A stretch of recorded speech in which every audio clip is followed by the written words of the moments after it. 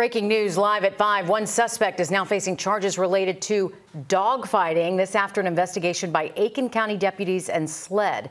Just days ago, SLED says a search warrant was served on Colbert Bridge Road in reference to dogfighting and ill treatment of animals. Now, the suspect in this has not been identified, but they are charged with animal fighting / baiting, ill treatment of animals, conspiracy, and improper burying.